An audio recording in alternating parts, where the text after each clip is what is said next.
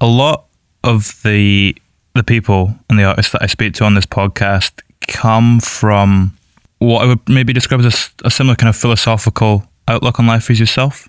Someone who's kind of pondering and questioning things. Is that outlook innate? And do we make art as a result of that? Or is it something that comes from making art? Which one do you kind of feel results in the other?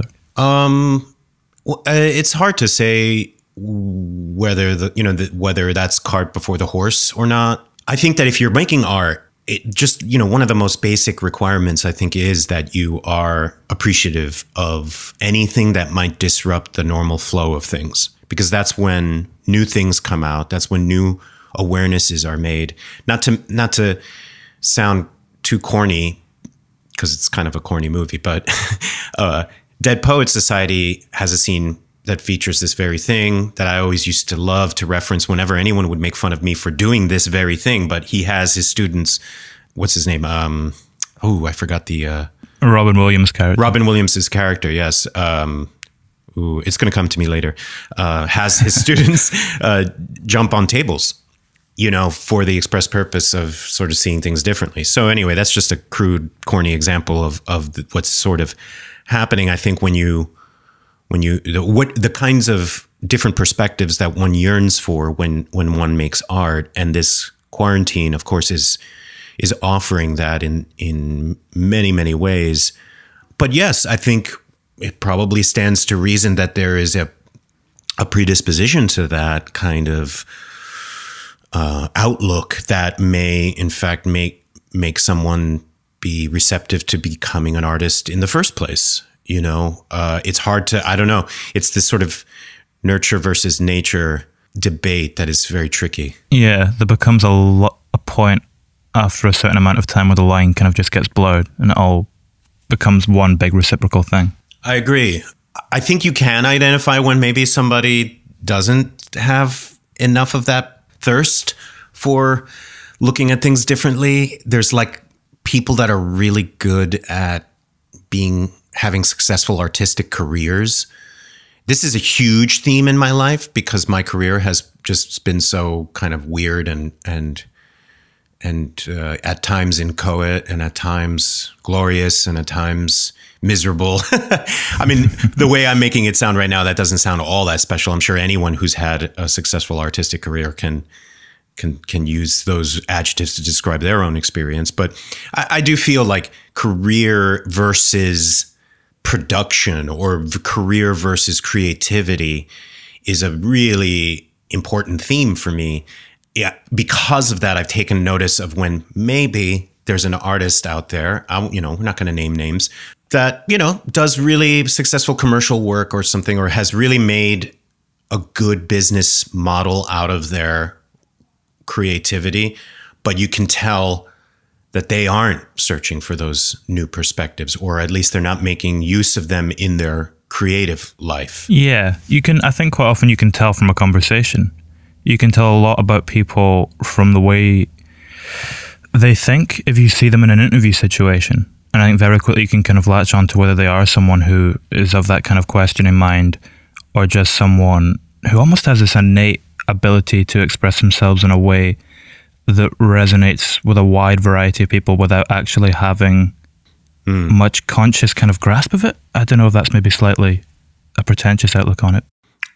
Pretentious outlook on that person? Yeah. Well, I think it's true. I said that. I don't. That doesn't sound false to me. I found that sounds like sometimes people really traffic in generalities because they want to offend the least amount of people, and they want to please the most amount of people. I think that's certainly a prerogative of good business. Let's say. I was just reading about or listening to a podcast. Jacobin. Yeah. They have like Jacobin radio podcast that just kind of bundles together all sorts of different democratic socialist fare, and one of them is sort of looking into cinema for some of the more socialist minded variants, and they took a deep dive into one of Godot's early 1970s films, Tout à bien, which I haven't seen, and I'm going to as a result of listening to this podcast. And just the way they were. It has Jane Fonda in it. It's incredibly Brechtian kind of postmodern, weird, somewhat successful, somewhat not so successful attempt to, you know, make some socialist points through the art of cinema. That not Godot. What am I saying? That's waiting for Godot. Godard. Godard. It was just fascinating, and then, you know, they said that in this case, Godard was just, you know, he had just accomplished fame and creative success with movies like Breathless. You know, he was the vanguard of the new wave, but then this was almost considered by many people to be career suicide because he was just doing something, and it failed. It totally flopped, you know. But, you know, apparently, according to the speakers, if you read his journals or read some history on Godard himself, he knew what he was doing, and he knew that this would be potentially a risky venture, but he took the risk nonetheless. And I just think that that's kind of so emblematic of what makes somebody like Godard just like an incredible artist to begin with. Was it a failure because he was almost trying to encompass too much? You know, that could be it. You know, I'm sure like he may have bitten off more than he could chew. He might have just maybe not thought things through. Or, you know, there's a whole wide variety of reasons why a movie would not be successful in making their stated goals. But sometimes you can respect the goal, right? Because if you look at any piece of art, any work that you do, an album that you record or a book that you write or anything like that, each one is an experiment, and each one is something that posits a question through which the work is an attempt to answer. And you may or may not be successful in answering the question. And by that metric, you could say the work failed, but it didn't fail in the respect of the imagination of the question that it posited. Right? So sometimes you listen to a certain album or read a certain book or watch a certain movie, and it can fail, but you can respect, like for instance, a lot of Lars von Trier stuff is like that for me. You know, just really strange stuff that you wonder what he was thinking, but you have to respect the process throughout. And then you have someone like Scorsese, who realizes at a certain juncture in his career that, you know, he's like invented a vernacular that people respond to, and then he just sort of regurgitates it. And there's a difference there. There's like a not so noble failure in that regard.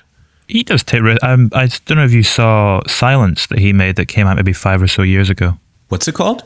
Silence, the Scorsese film, with Adam Driver and Andrew Garfield and Liam Neeson. It's about like Jesuit priests in Japan. I'm not going to try and guess. It's starting to ring a bell.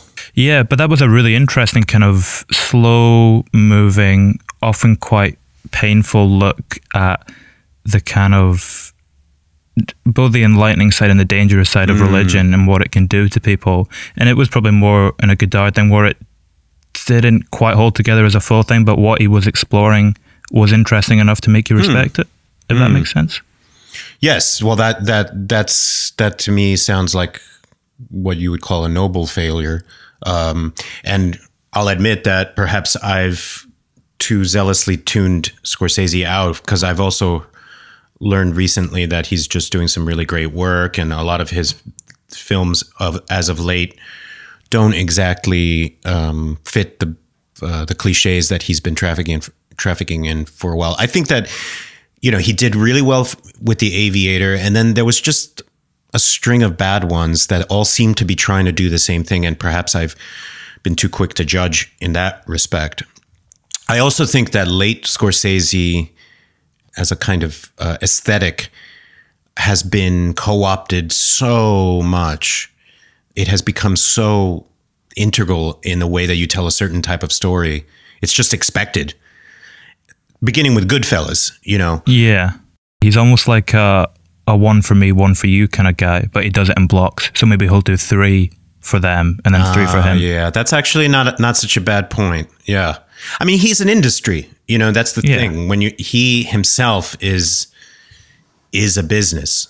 So, you know, it's like you can really contrast him with somebody like Lynch, who, you know, I still, you know, to me, Lynch has been pretty much my whole adult life and continues to this day to be, you know, almost like an infinite source of inspiration for anything that I do. And he is somebody that I think you can definitely detect in his work an utter and total rejection of any kind of business-oriented approach to his movie making. Yeah, there's very much a pretty potent unpredictability about the kind of surrealism that he seems to deal with. Yeah. What you were saying a few moments ago about this idea of everything, you know, it has a question at the heart of it that they're trying to get to the answer of, is kind of like what you were expressing in, I think it was the essay you wrote about, or the blog post rather, you wrote about personal essays? About what? About personal essays? About personal essays? About memoirs, yeah. Yeah. It was kind of in the center of that as well. What was the question then for you at the heart of Homo Sapiens Interruptus? What were you kind of trying to get to at the center of that? That's a good one. That's a good question, or that's a good example to bring up to try to illustrate the question. For me, the experiment there was, can I reframe my own portions of my autobiography within the story, you know, juxtapose it to the story of the first, I guess you could say, the first clear anatomical indication in the fossil record of human bipedalism, or bipedalism, I believe that's how it's pronounced. Meaning, where is the first evidence that we have that an ape walked on 2 feet? There's some controversy about that because a certain scientist who discovered perhaps the most famous discovery since the most famous discovery, which is Lucy. This one's called Artie, and it was sometime in the late 90s. He's very proud of his discovery with regard to what he saw in the sort of tarsal bones of this fossil find. He claims that this unequivocally proves that around the time of this creature, which according to the fossil record dates it somewhat around 5 million years ago, that was the first known instantiation of bipedalism on the part of an ape, which is, you know, in paleoanthropological circles, like a huge big deal because it kind of puts a very critical moment in the procession towards Homo sapiens at a much earlier date than was once previously understood. And so there's all sorts of controversies around that. And, you know, that story was sort of the story that I juxtaposed with a certain kind of predilection that I had towards heavy metal and towards playing music, or just trying to, you know, be a musician, a successful rock musician. And like what forces within me made me want to express myself that way. And Homo Sapiens Interruptus came about during a time where, I actually wrote that while I was still in school. Interesting. Yeah. I mean, it was sort of like, you could say it's like a senior thesis is kind of where it started. And then, you know, it inspired me enough that I kept rewriting it. And then I took it to the Fringe Festival. The thing is like when you're in school, there's just, I mean, some of the things that you see or that you do when you're in school is just, it's bizarre. It's grotesque. You're just trying things out. It's just, there's so much insanity in it. And I think Homo Sapiens Interruptus definitely, if were I to resurrect the piece today, let's say, I would, you know, it would have to be, it would need to be really revised. Because I think back then I was just really jubilant about this sort of new craft that I had just learned, right? So it was really more about just exploring the possibilities, pardon me, of being able to tell a story in this particular way, which I took inspiration from Spalding Gray and Mike Daisey, who are two theatricians who aren't really known for their acting per se, though they are actors, but they what they're known for is for having popularized this sort of sit-down type of monologue where the only thing you see for the entire play is a man sitting behind a desk talking to the audience. And how could that possibly be, absorbing? But, when you go and you see one of these pieces, you see why it is. It's just, and what it does is it communicates the power, just the sheer naked power of storytelling in its essential form, without anything, without lighting, without, completely denuded of all of the additions, the bells and whistles, you could say. And it just makes you see just how powerful this medium is, that even just in its most austere version, it can still move you, so long as the narrator is trustworthy and good. And in the case of Mike Daisey and Spalding Gray, I mean, these were amazing artists. Well, Mike Daisey's still with us. So I don't even for one split second claim to have the level of skill in craftsmanship with those two, but they certainly serve to inspire me to just do my version. And so that's what that was. And I was sort of using that ability to just be this omniscient narrator sitting at a desk to be able to weave those two stories together and to see if I could draw those connections. And that was the experiment. And I think there were some really, really successful parts of it. I feel like I've learned so much about what makes for a good theatrical experience. I've also learned a lot more about my own autobiography, that were I to resurrect a piece, I think what I would do is, rather than resurrect it or revise it, I would just write a new piece altogether, which in fact I believe I'm going to do, although I haven't yet completely where or how this is actually going to pan out. But I do imagine that in order to promote the book that I'm writing right now, one of the personal essays that I'm writing will be extracted for the purpose of being turned into a one-person show somehow. And it would likely be that sort of the mise en scène of a man sitting behind a desk narrating for the entirety of the evening. And so I would just need to find the right essay to do that for, and I haven't yet. So that's certainly a work in process. But if I were to run that experiment again, it would probably take that form. It's interesting that you're thinking about extracting one of the essays from the book, because in my mind, the way I'd always thought of that kind of framing device and the simplicity of it counterbalanced the complexity of the narrative that Homo Sapiens Interruptus sounds like. Where is that story that you're going to draw from the book coming from in relation to that? Does it need to be something that occupies a similar complexity, or do you think you could do it if it's a kind of simpler narrative? That's a good question. I think one of the reasons why I may not be so kind of gung-ho to resurrect Homo Sapiens Interruptus is, I mean, now that I'm talking about it, I feel like I might be overly harsh. I tend to be a fairly harsh critic of my previous work. I've been noticing that that's a characteristic of mine, and I think this might be an example. But I think one of the reasons why I don't want to is I do feel like it might have been that kind of a situation with Godard, where I bit off more than I could chew.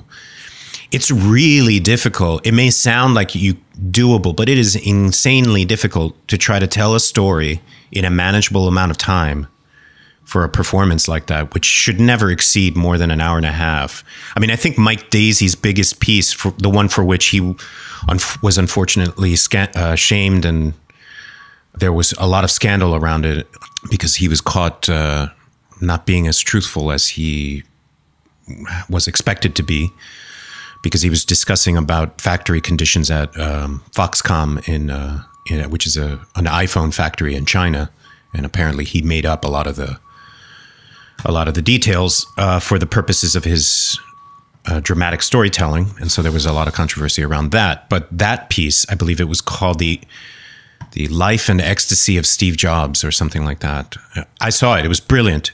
And I think he was on stage for about a little over 2 hours, which is a really long time to sit in a theater and watch somebody talk behind a desk. But honestly, I didn't think about the time once. But that's because he's an incredible storyteller. I mean, it's just astounding when you see somebody captivate your attention that way, which he does. Anyway, to tell that kind of a story within a more reasonable amount of time, you're like, let's see if we can just shoot for an hour and 15 minutes. Let's not tax the audience too much. And certainly considering, where I'm coming from and how early it is for me with that craft, I wouldn't want to exceed an hour and 15 minutes. It's incredibly difficult to throw in all these different narratives and all these themes. And I think that was kind of one of the problems I encountered.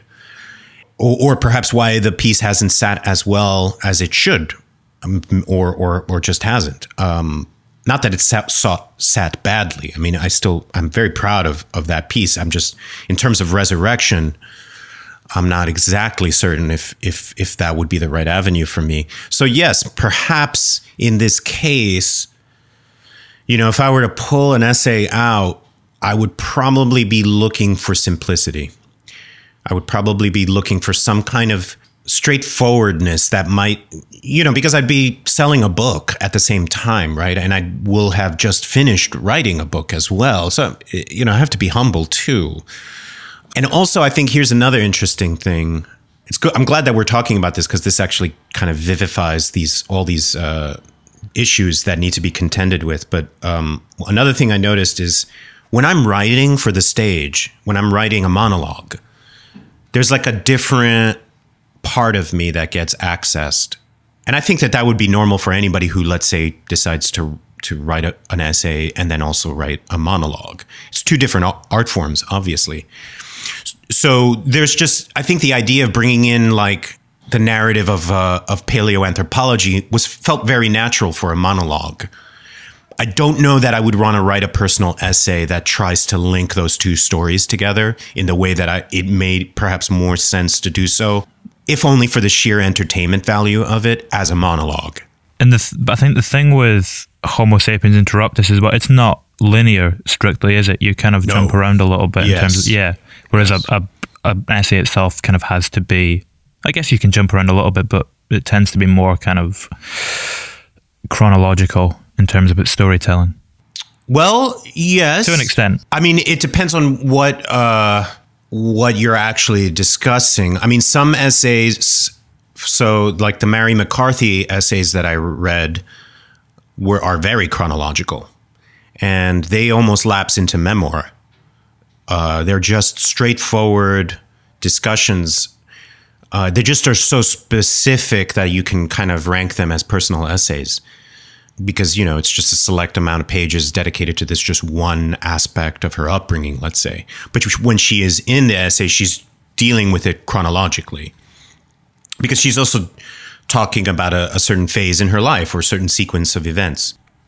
And, that works for her. And it also works for plenty of other people. I've read some incandescent essays that really just sort of deal with a moment.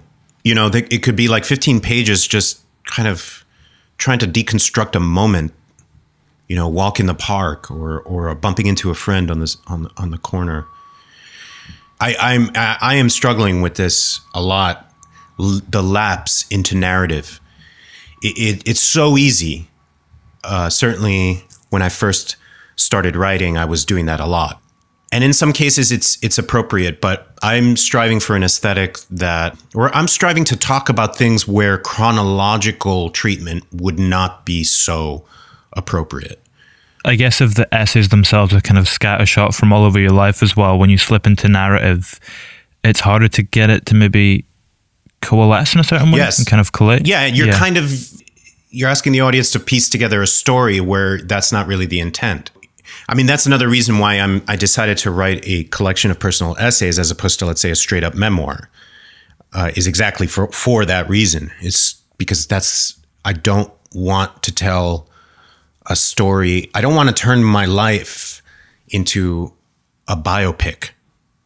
I mean, if there is something that I loathe as a genre, it's the biopic. I think that the biopic is probably the most toxic form of biographical narrative that I can think of. Now, certainly, I may be faulting the genre for its particular instances and not for the actual essence of the genre itself. They happen to make a lot of money because they tend to be about people that are very famous and very beloved. And so, of course, wherever there, I mean, it's my belief that wherever there is a lot of money, there is a lot of corruption. And so that genre is heavily corrupted with formulaic treatments. I was very happy to note that the Elton John biopic was very different in that respect.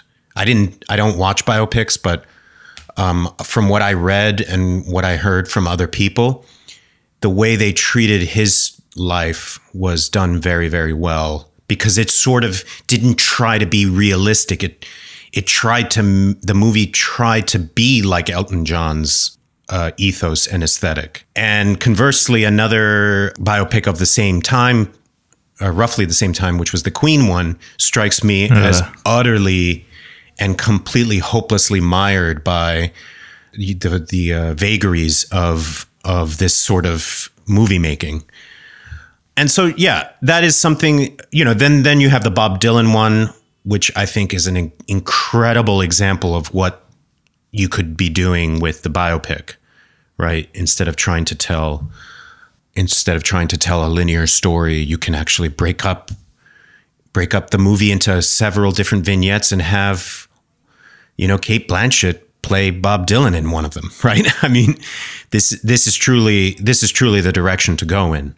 And we need more of those examples. It's a perfect device for him as well as a person. Like this idea of all the different sides to him and the kind of enigma that he exists as.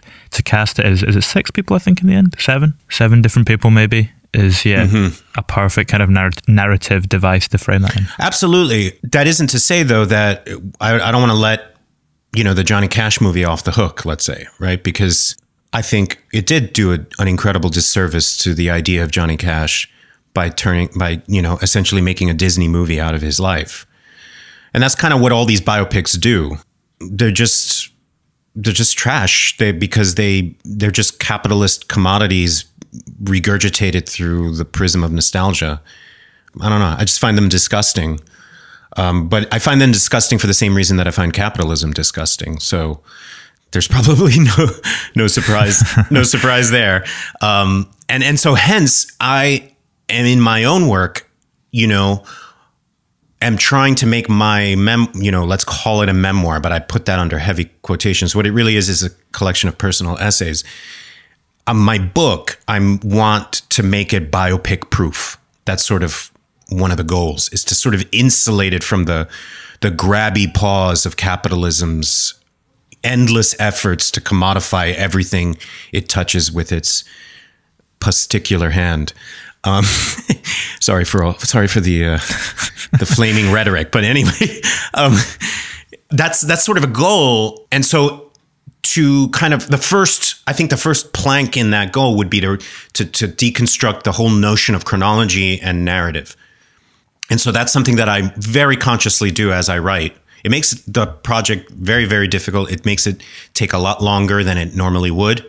But I think the product will speak for itself once it's actually finished. Is it possible to make it tabloid proof as well? Because whatever you're going to write, that Rolling Stone or whatever are going to try and find something in it. Is it possible to find a way around that by using this narrative? Well, I'm glad that you brought that up, because it actually reminds me of some of the most recent sensationalistic and cynical takeaways that the music press has, concocted for me in my own case. And I think this is probably one of the reasons why, as you so patiently saw, that I feel the need to kind of, preempt any interviews that I give with a certain set of guidelines, because, I've seen what the entertainment industrial complex likes to do, and how it completely, robs an artist of their autonomy.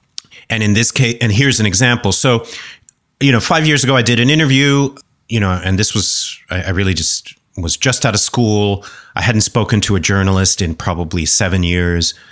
And someone approached me and I figured, okay, I've just graduated. It's time for me to just talk about where I've been, which I did in the interview.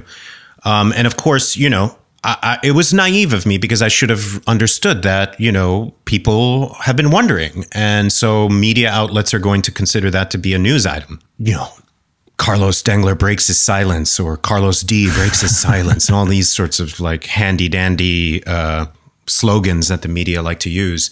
What ended up happening was that the biggest takeaway that you would see, which is, and this is also something that I, you know, 7 years is a long time to get out. And it was during those 7 years that a lot changed in sort of the media ecosphere, the way social media sort of took off. It all happened while I was in school. So in a way, I was kind of hibernating while social media was essentially taking over the media ecosphere. And so I didn't know that there were these things where, you know, one outlet would print something and then every other single outlet would run that story by just quoting that original outlet, so that therefore, if you search for this, you see like 20 different magazines all running the same story, all quoting the same thing, right? Because they all kind of, they go into the scrum like they're chasing a football, and they sort of grab at it. Oh, that's the thing. That's the narrative. He said that. He said that. Now let's make that the story, right? And what they said that he said in this case, I got to be careful about how excited I get to tell the story, because I'm also looking at the waveforms in my Logic session, and I just blew out the mic. I can see that in the waveforms. Anyway, the takeaway was that apparently Carlos Dengler thinks that Coldplay is boring, and that's like the big story from that piece, right? Even though it was one line and it was completely taken out of context, because that's not in fact what I said. What I did say was that I went to see Coldplay on Saturday Night Live, and it was kind of like a teaching moment for me, because normally I would be really inspired by a band, but instead I was inspired by the actors playing Saturday Night Live. This was right before I went into acting school. So what I was trying to communicate was that some other art form, not the one that you normally expect, was pulling me in that direction. And Coldplay just happened to be the band that was playing. It wasn't that I thought they were so boring that the skits actually ended up being more entertaining. That was the takeaway that they took. So you can see how that little twist, that little bit of manipulation, and the media just does this constantly. I mean, this is how they make money. This is sort of the business principle. It doesn't matter what you say or what you do, or it doesn't matter what you say in the interview. It matters like what they can extract from it out of context and tweak it. It's not exactly, I'm not exactly like, you know, blowing any whistles here. We all know that this happens, but this was just sort of an example of how I have come the hard way to learn about these sorts of things. So you raise a very good point, because as I write these essays, I do once in a while think to myself, oh, okay, this looks right here, this line that I just wrote looks like something that, you know, somewhere in Rolling Stone or in Pitchfork, they're going to hire somebody, you know, to comb through my personal essay collection, and with specific instructions to find the most sensationalist, lascivious, out of contexty type of lines that person can find, so that they can run it as clickbait for their own publications. I'm sure that that's what's going to happen, which means that they're not going to approach the work as a work, or they're not going to approach the work as a work of mine. They're going to approach the work as some kind of experiment that this guy that they're obsessed with from the aughts is doing right now, and that's only of interest to them by virtue of that. And when I realized that, I asked myself, oh, should I maybe I should erase this line. But then I have to think twice. I'm like, okay, I can't control that, right? Like, I can do what I can to insulate this book from those kinds of craven, cynical attempts, but it's not going to be bulletproof. There's just no way, right? So I can't edit myself. I can't take out. You can't self-censor. No, that would be really, really shameful. It's a slippery slope. It's a very once slippery. You start doing it on one little thing. Oh yeah, and it also it'll degrade the work, right? It's about the work. That's really. I mean, if there's any theme that my rant, my 20-minute long rant just now should prove, it's that it's about what I really wish to say is that it is about the work. It is always about the work. I think the other thing is that what we've just been speaking about, that's also what's killing the media. That's why it's slowly dying out, because people are sick of this kind of out of context, false approach to information and just everything. Well, that's why things like what you're doing are taking off, right? That's why people are thirsting. That's why Substack is taking off. That's why Medium is a thing. That's why people like Glenn Greenwald are migrating over to these platforms for that exact reason. There's a revolution that's happening. And I'm very happy to note that the revolution is happening in the direction of quality. Sometimes, I don't think that the demise of the local weekly or the local newspaper is a good thing. I think that's a bad thing for discourse, for political discourse, for information, for everything. And, I don't think that they're the ones, local media outlets are not to blame here. I'm talking about national big media outlets. I can't say that there wouldn't be at least a smidgen of schadenfreude to find out that, let's say, a Rolling Stone had to kind of, pull its issues off the racks because it just couldn't justify the expense anymore.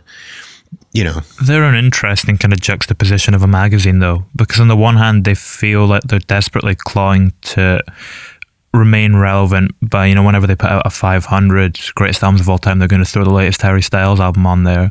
But at the same time, they're kind of falling into these old traps of sensationalizing everything that everyone says.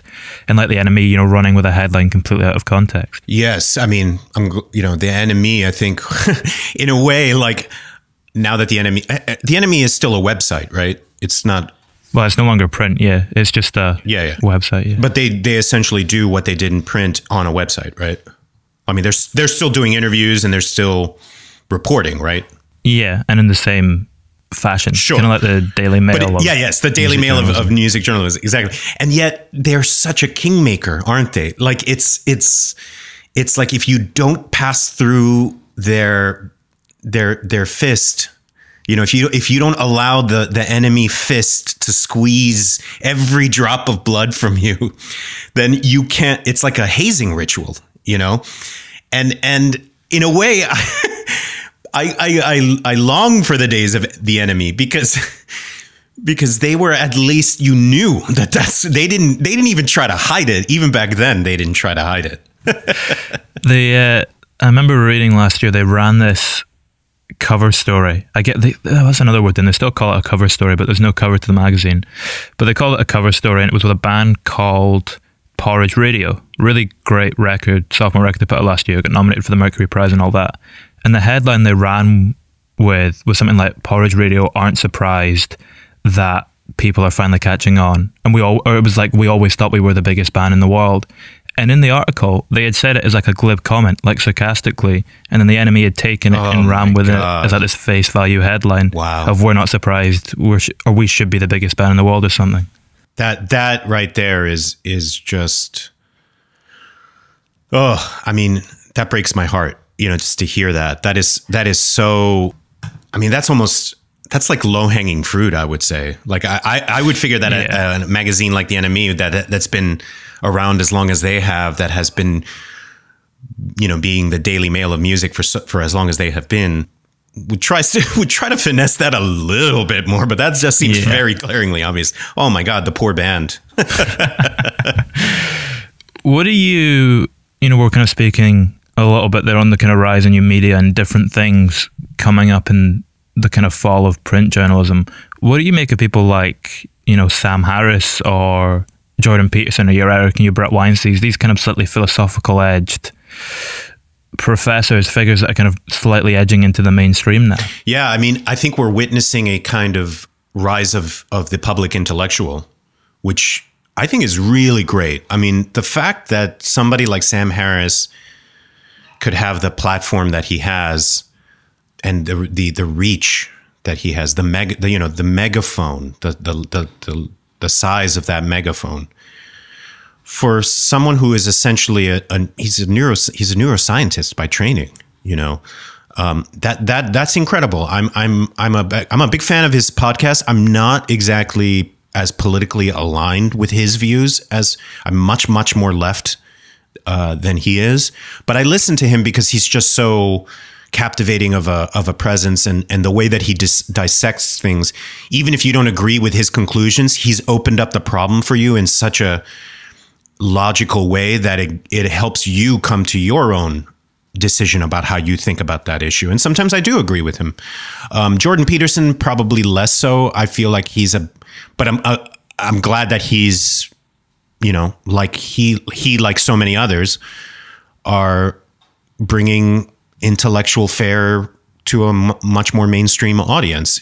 In Jordan Peterson's case, I feel like there's a lot of men's movement stuff in there that he doesn't disavow enough for my taste. But, I think that was very 2018 of a thing. And I'm not so sure where things are going to land. Like, I know that Sam Harris was able to sort of escape the kind of opprobrium of being lumped in with the dark intellectual web, the so-called dark intellectual web. Or intellectual, such a funny term. Yeah. Intellectual dark web. I think that's what it is. I can't remember. Yeah, that's the one. Yeah. He's eluded the grasp of that. I think that was like a fashionable term of art for like a year. So I don't know what Jordan Peterson's going to do. In any case, he's a good example. I think Sam Harris is the best example. I think we live in such a fallen, complicated world now that we need these voices. We if we're in our apartments, especially now with quarantine, if we're cleaning, if we're just doing stuff around the home, we gotta have somebody like Sam Harris piping into our eardrums to help us negotiate the complexities of that which we face today. And it has to be on that much more precise, higher level. It cannot be vulgar and meaningless like most mainstream fare is. No, for sure. Was there a version, what you're saying that we have like Sam Harris piping into the home at the moment, was there a version of that in the 90s when you were studying philosophy? Was there an equivalent to that in a voice now? No. I mean, that whole idea was, I mean, I would, if you would have told me that in the 90s when I was studying philosophy that, there'd be this website that you could go to where you could upload lectures on Hegel and Kant and Heidegger and Husserl, like other professors in other colleges that are being filmed, and you can just like watch them for free and then listen to, I don't think anyone would have understood the term podcast, but if you had said, radio, a kind of radio show that comes through the internet where they're talking about philosophical concepts like and issues like atheism and theism versus atheism and so on and so forth. That would have blown my mind. I mean, that would have just blown my mind. And here we are. I mean, it's fantastic. This is like, sometimes I'll go down, a Wittgenstein rabbit hole on YouTube. I think it's awesome.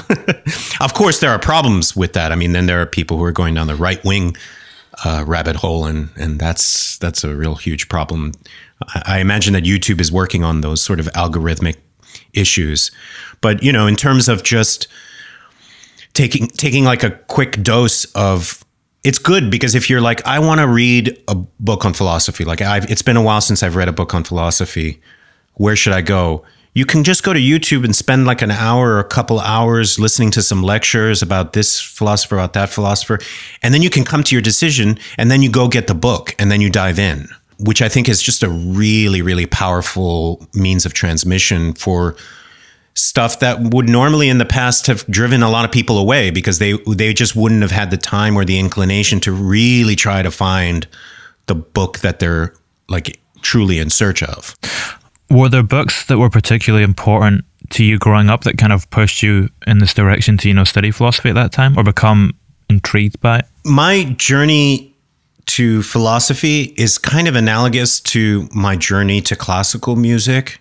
Just very briefly, a lot of times especially like indie kids, you know, there's a whole crossover genre of indie classical right now, which I think is fascinating. It's a lot of just people in Brooklyn, but it's great. A friend of mine has a label called New Amsterdam that is just tons and tons of just some of the most interesting music that combines indie rock and classical music. And of course, Bryce Dessner, you know, is one of the most, is perhaps the most famous example of this type of crossover musician. And I think a lot of us, maybe not just indie rock, but just rockers in general, kind of make their way to classical music through prog rock. So prog rock is sort of the first stop in the music adventurer's journey, right? So you start off with pop music and, let's say in my case, heavy metal. And then, you know, so then you listen to this one band that has 6-minute long songs and you're like, wow, that's crazy. And then you hear about Yes, a band who does one song per side of the album, right? And you're like, what? They jam for 20 minutes? Oh my God. And so then you dive into that. And then after a while you say, okay, so now I see where I'm headed. And then classical music becomes the next step. You sort of make the leap into that genre because it seems to offer the largest canvas upon which to, you know, exercise all of your musical gestures, you know, where rock can no longer capacitate it, let's say, without becoming unduly pretentious. I think it was similar for me with philosophy, but by way of kind of these Carlos Castaneda books where, you know, I did a lot of, never did LSD, but I smoked a lot of pot and I sat in my room listening to Pink Floyd and really just hallucinating, you know, the music, not colors or not in a synesthetic experience, but just sort of listening to the same song that you listen to when you're sober, but when you're high is just like, wow, you know, obviously we've all done that to many a Pink Floyd song. And, you know, a lot of these songs were designed for that. And then of course it's just one more step to, oh, Carlos Castaneda was this author who met this, you know, Mexican guru and did a whole bunch of peyote with that guy. And he saw eagles and saw crows flying and went down into the desert and blah, blah, blah, blah, blah. And of course, this seems like, oh, I want to read about that. And then you read about all the acid trips that he did. Of course, then you're into Timothy Leary by this point. You're reading the motorcycle acid test or whatever the hell it's called. I can't remember what it's called. What's it called? I can't think of it. In any case, and you know, and Kurt Vonnegut and all of those guys. And so then you're just like, oh, well, I'm not satisfied with this. I want to take the next leap. And then you, by chance, you know, discover Descartes. For me, it was a girl that I was dating who was taking a philosophy class, and she knew how much I was interested in all of this sort of pseudo spiritual kind of Timothy Leary type of counterculturalist fare, and asked me to try to decipher what Descartes was saying in this one passage. And without having ever read Descartes, I was able to kind of give her a little bit of an assist, and then notice, whoa, I really like this. This really speaks to me. I want to read more about this. And then that's what got me into philosophy. And then I realized, oh, okay, so this is where you really tackle these issues. Like, this is sort of the intellectual, this is where the real work gets done. From that point forward, one thing led to another. I mean, I read one book by Nietzsche, and that just kind of set me off. Yeah, you get into the flow of it, and or momentum is probably a better way to describe it. Absolutely, yeah. Absolutely. Was that the same for you when you started studying acting? Because you weren't massively into theater before you began studying acting, right? It was kind of what? Yeah, you know what's interesting is, like, I hated all the kids that would star in the school plays in high school. And these were a lot of the kids that I ended up being in school with. I hated musicals. I mean, I still kind of hate musicals. I don't want to, I feel like I'm betraying the cause because so many of my colleagues are huge musical fans. But let me put it this way. My appreciation for the genre has been expanded as a result of my time in acting school, but you know, there's a limit to that expansion. And historically, I certainly was not a fan of the genre. Especially if you're a goth, it's really hard to be into musicals. You know, it's if there's a genre that's antithetical to goth music, it's the musical. I'm trying to think of a goth musical. Oof, I think that would be really bad. It would be really boring, is what it would be. Yeah. So because to me, the kids who participated in the school plays were, you know, they were nice kids. They didn't want to piss teachers off. That was sort of my MO. Like, I just wanted to completely piss everybody off. That was the plan. Is like, I did not want to participate. I did not want to cooperate at all. Participating in an extracurricular activity was a form of cooperation. And, you know, high school plays were an extracurricular activity.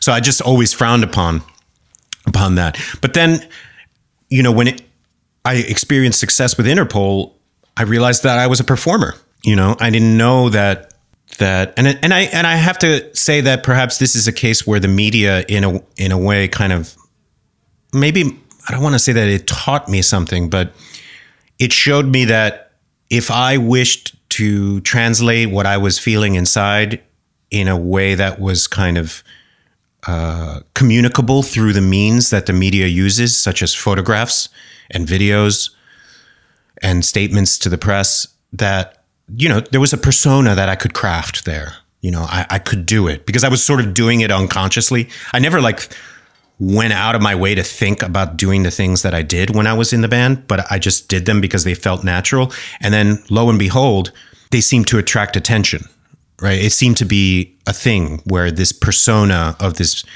sort of vampiric bass player from the band Interpol kind of took hold. And so I noticed that and I said, oh, well, they really like this character that I'm building, that I didn't even know that I was building, but that I am, I guess. And I said to myself, man, it would be a lot of fun to do this with other types of actors. You know, and then my knowledge of Shakespeare and all the other, and my love of cinema started to kind of get involved in that creative process. And I said, oh, there's all these characters in these movies that I adore. Like, if it works for the character that I'm building right now, then I might be able to do that with these types of characters. I might have a knack to play a certain type of person, so on and so forth. I was thinking about character actors mostly. So I started taking some acting classes, and I just thought, oh, okay, let me take some acting classes, and then I'll talk to our manager and see if if I could be introduced to an agent, and maybe I'll play like some like small bit character roles in some movie or something. Maybe there's a director out there of some like indie movie who wants to like feature me in it because they're a fan of the band. I don't know. You know, I mean, this story is not, you know, so outlandish. It happens all the time, right? I mean, they're like RZA kind of often pops up in little bit part roles and stuff. Was in the last Jim Jarmusch movie. There you go. And also Mos Def, although that's not what he's known by right now. And he's a fantastic actor, actually. And the gentleman, I'm sorry, I've forgotten his name, from TV on the Radio, is also an actor. Will Oldham is an actor. You know, so none of this is like, I wasn't inventing anything by thinking of these things. But what ended up happening was that I fell in love with plays. I just started, like, you know, we tackled some plays, like a Sam Shepard play in scene study class. And I just, from there, it was similar to the discovery of philosophy, where you read the one book and then the momentum builds from that. The thirst happens. And I think when you're in the music industry, especially the size of the exposure that Interpol was getting, which they still get, but also obviously when I was in the band. And I think I would definitely ascribe my disgust with capitalism to sort of being in the belly of the beast, if you will. There's just the way that things work on that level is so devoid of culture, so devoid of ideas, so devoid of substance. It's such an empty world that when I discovered these plays, it was like there was something empty within me that was now getting filled. It was almost like there was a container within me like an urn that had been empty for so long, for like years while, you know, we were touring, that was just yearning for something to be filled with it. And when I was in that class and we tackled some Sam Shepard, it was like someone just dumped a little bit of liquid into that urn within. And I felt it. I said, oh my God, I need more of that. You know, then of course, once you taste the first bite, you can't stop, right? So then Sam Shepard led to Angels of an America. Then it led to back to Shakespeare. Then it led to all the classics. Then I discovered Ibsen. Then I discovered Strindberg. Then I discovered all the playwrights who were contemporaries, who were putting out plays like Lobby Hero. And I would then go to Broadway to see the latest plays. And then I started reading the theater reviews in the New York Times. And I said, oh my God, that sounds amazing. So I would go to that play. And then I would meet this director. And then I went to this acting school and so on and so forth. And then next thing you know, it's 2015. I don't have a career anymore, but I have an MFA in acting. It's almost, can you know, that first kind of taste of it you were speaking about there, can you ever get back to that? Is it like chasing your first high, or can you actually kind of replicate that feeling and achieve it again to the same degree? Well, I'm getting that spark now, you know, with the music that I'm writing now, because it's been so long since I've written. So there's this feeling of like, ooh, this feeling again, which it's been a while. I get that feeling as I write my essays, because that's a relatively new form. I think there is a way. I think with acting, and look, this is why you don't make money as a theater actor.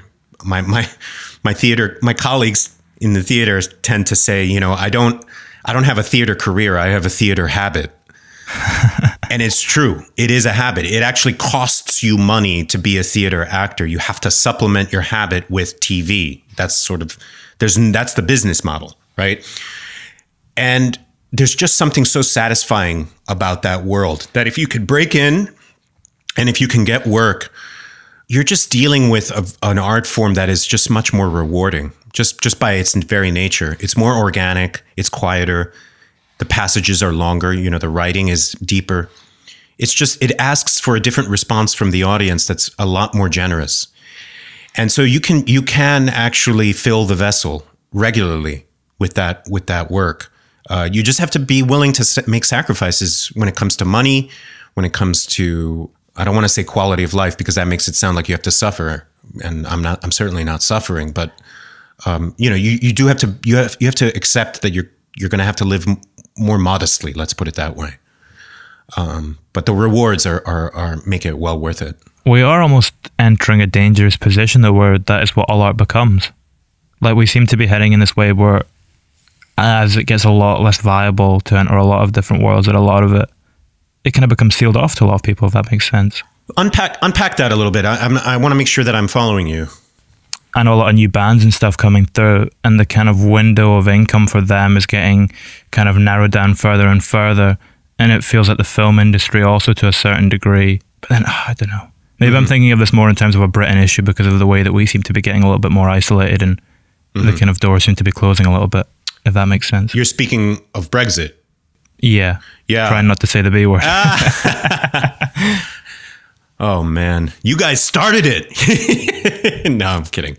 It was after Bowie died. Everything started falling apart. There was I don't know if you caught that, but there was a New York Times essay that was specifically about that. In fact, it said... Was there actually? Yeah, it said like after Bowie died and then the world fell apart. And it is very true. He died in January 2016.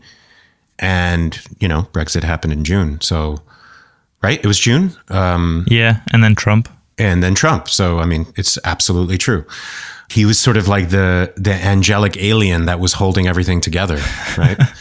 And you know what's interesting is that I used to think, man, it's going to be weird when Bowie dies. Like, how are we going to live in that world, right? And well, here's the answer: you don't. But yeah, no, I think you're absolutely true. I mean, woe be the burgeoning musician of 2021. Because it's certainly not an industry that I would try to break into today. And I'm not saying that just because I've already quote unquote, broken into it. The landscape is utterly different than I mean, just just the whole phenomenon of a 360 deal. I don't know if you're familiar with this idea. I'm not. The 360 deal is sort of what it was the music industry's answer to the MP3, because once the downloadable free MP3 or free streaming on YouTube phenomenon began, and the music industry lost control over that critical part of its business model, it could no longer offer bands the sweet deals the sweet contracts, the plush, sort of cushy, palmy contracts that it once did, which we were the beneficiaries of, Interpol, at a certain time. And in fact, Capitol Records, if I recall correctly, this is a while ago, reneged on their deal as a direct result of this sort of revolution, because they saw the contract that we were one of the last. They saw the contract that had been signed, and the MP3 revolution happened in about 2004, 2005, I believe. And they said, what? No way. This isn't happening. So they just found a way to kind of drop us, because they were going to lose millions if they were to continue with us. So what the music industry did as in response was concoct this thing called the 360 deal, because before they didn't have to touch merchandise or touring. Essentially, the band pocketed everything from the tours, and the music company, the record label, made money off of record sales. Well, now you can't make money off of record sales. So what is a record label to do? Well, they're gonna say, well, we'll put out your music, but you're gonna have to give us a cut from your touring, which means that the band is gonna have to tour constantly. So, I mean, this is one of the biggest reasons why I decided to leave the music industry, because not only did I hate touring to begin with, I certainly was in no position to augment the level of touring or to continue down a career that would actually rely on touring.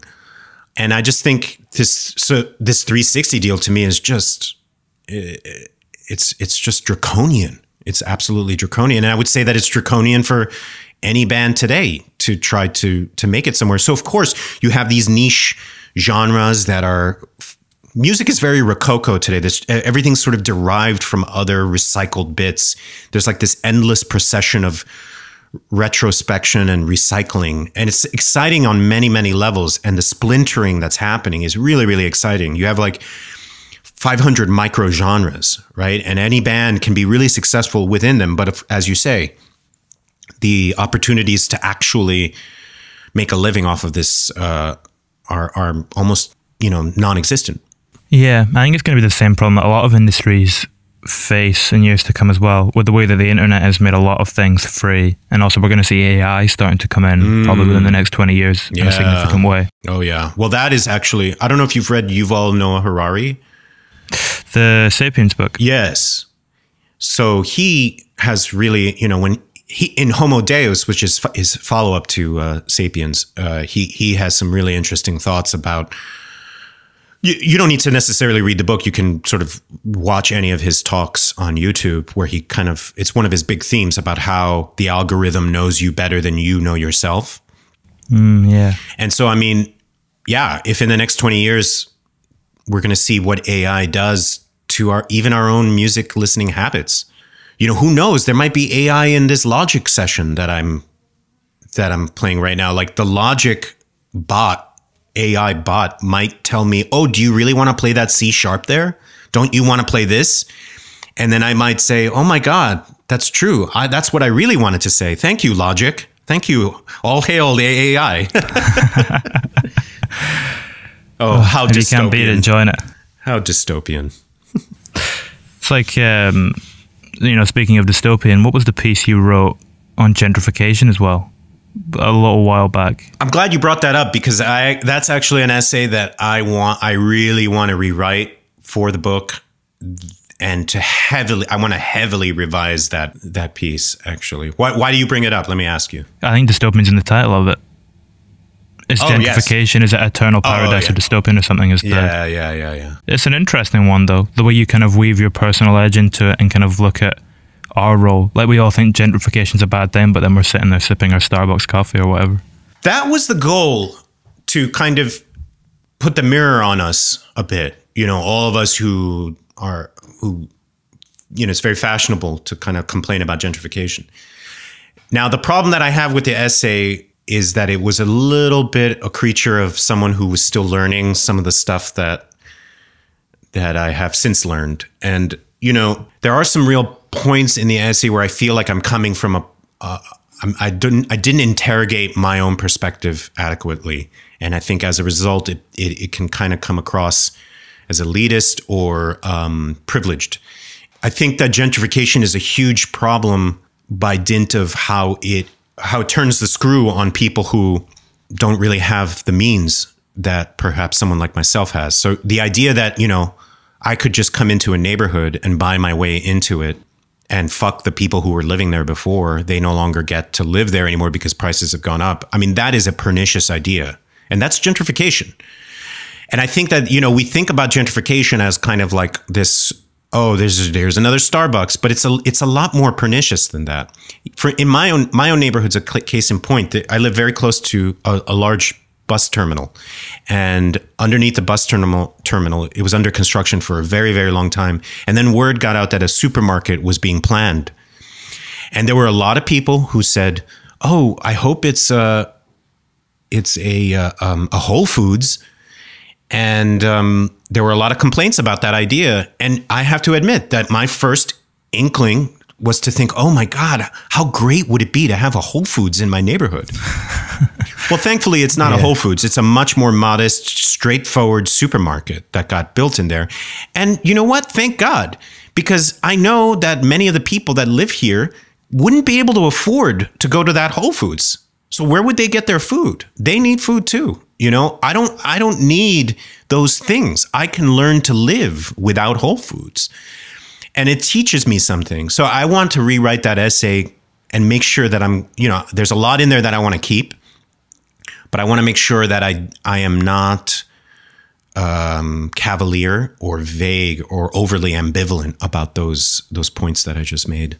So is the wait, so are you going to write it as an essay for the book or one? Yes. So yeah, okay. Yeah, because the book is a collection of personal essays. So for instance, the one that was published on N+1 that was sort of timed to the 15th anniversary of Turn on the Bright Lights. The Stories of Excess. Stories of Excess. That's going to be, you know, revised and probably lengthened for the book. So yeah, because I have a bunch of material out there that's in varying forms of quality, and I wish to, like, you know, bring them all up to the same level and publish it as a book.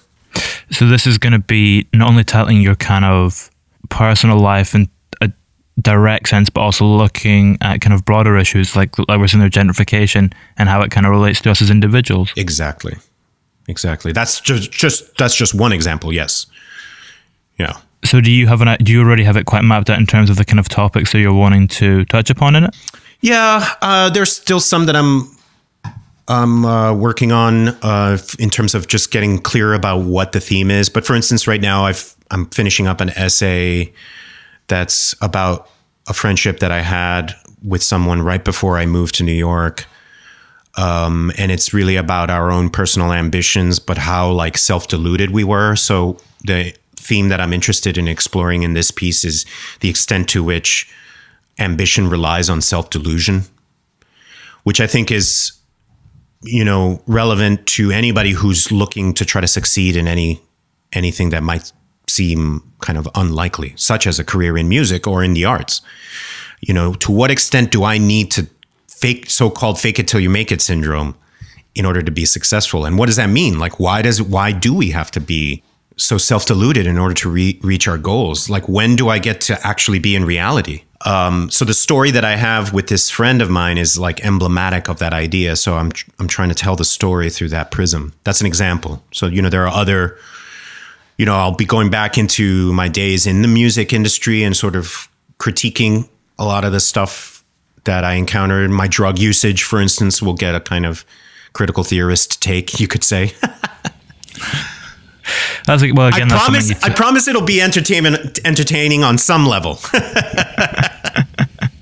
I mean, that is something you touch upon in Stories of Excess, though. You kind of look at the idea of drug use being related to this concept of rock and roll, or rock music. That was my attempt, certainly, in that essay. Yeah, and I think when I rewrite it for the book, I'm going to try to be a little bit more expository about that particular point in terms of your own personal experience with it, and also the actual point itself, which I think, I wrote that essay and I was just kind of discovering this sort of mode of speaking, right? And I feel like that was 3 years ago or something like that. So, a lot has happened in there. I've been writing nonstop since then. So whatever I would kind of put forward now would be dealing with it on the level that I wish to be dealt with at the moment. Yeah.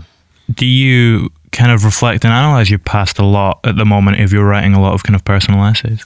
Yeah, I just told my girlfriend the other day, I'm basically living in the years 1987, 1996, and 2003.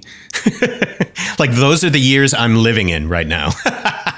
Not a bad place to be living compared to where we're at the moment. I guess you could say that, yeah. In many ways, it's rather fortuitous that this has happened because, right now the present is almost unwatchable. So it's good to have a place to kind of, a Narnia within which to subsist and write about, and which is exactly what I'm doing. It's really kind of like an out-of-body experience. So it's very surreal.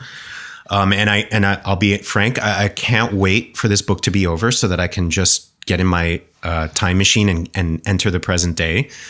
But I'm doing my research. I'm reading my journals. I'm going back to old press clippings, and it's exciting.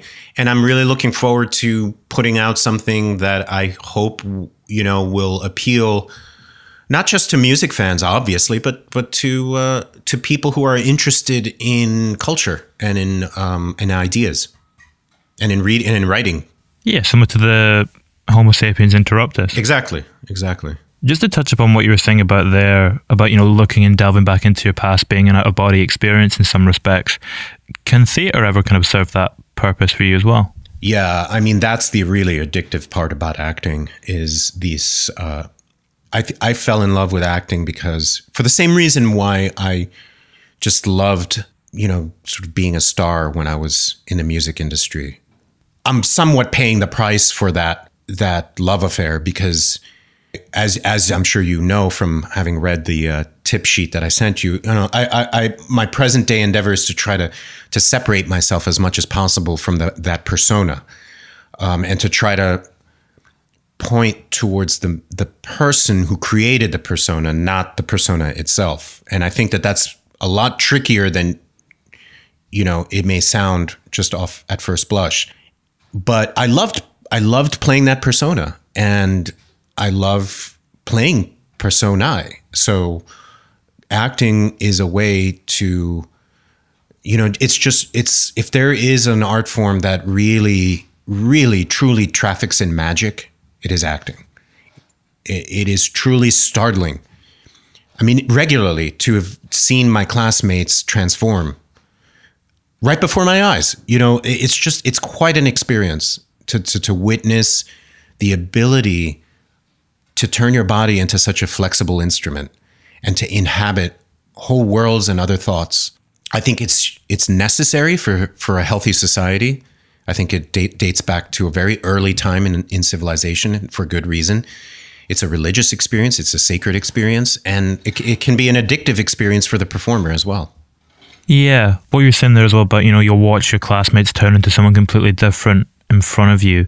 There's this thing about acting that when you put it in that more controlled environment, it's a lot more striking than just having a persona, because a persona kind of appears to be all the time, whereas acting, like you say, you're seeing the transformation occurring almost instantaneously. I'm glad that you brought that up. Yes, you're right, and I think that was the reason why another reason, perhaps more practical one, of why I wanted to pursue acting.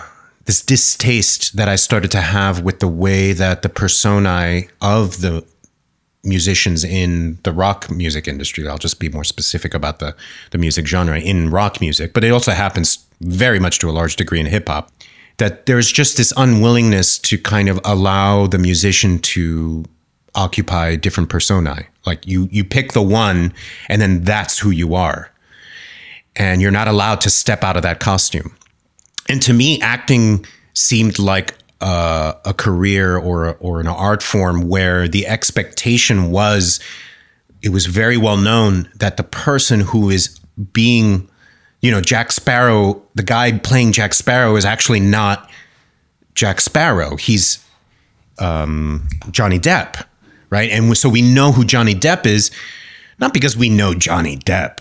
And if the previous couple years is anything to go by, I don't know that we're all that interested in knowing Johnny Depp. But that being, scandals aside, we don't know Johnny Depp. And even we still don't know. I mean, he could walk into my house right now and I could probably have a really good time. I mean, maybe he's like a very cool guy. I don't know. I don't want to say that I know anything about Johnny Depp, the person.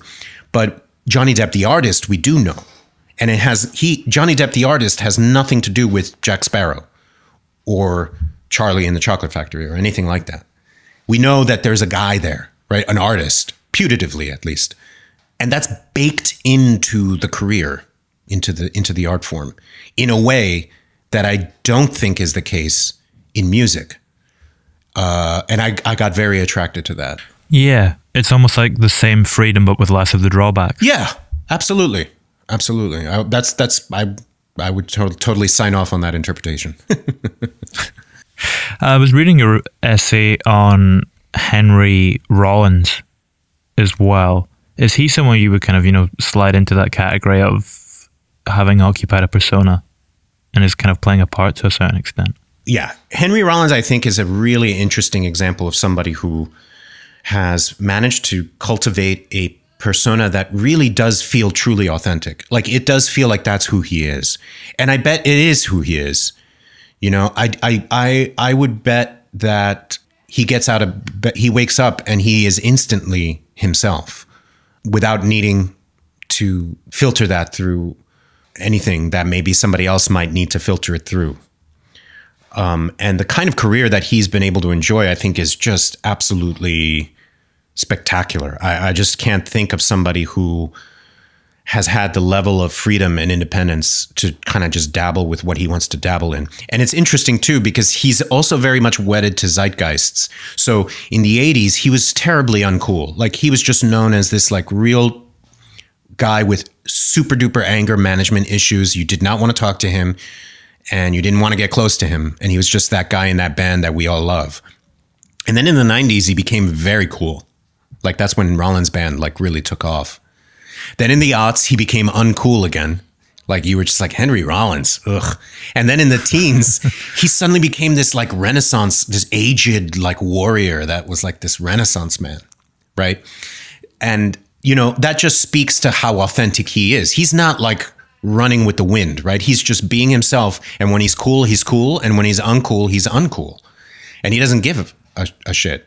I don't know if I can say that on here. I think you can say that. Okay, thank you.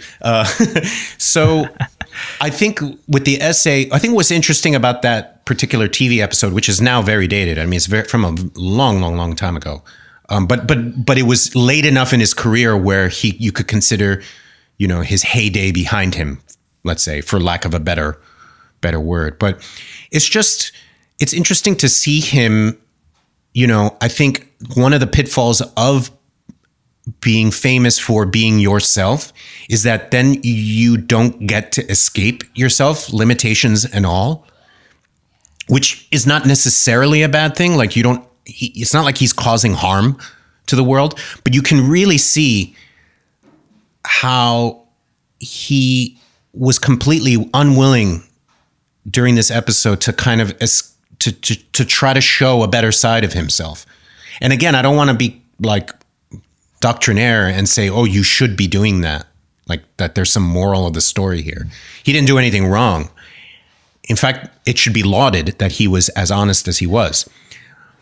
But I just think it's interesting to be somebody like him who is so comfortable, for instance, not even being therapized. And again, I don't know, maybe he does see a therapist, but he doesn't show some of the things that you often see in people who have undergone therapy, who have interrogated their motives to a certain extent. And yet he somehow gets by and somehow stays relevant and stays cool. And I just think that that's a wonderful achievement and almost impossible to replicate.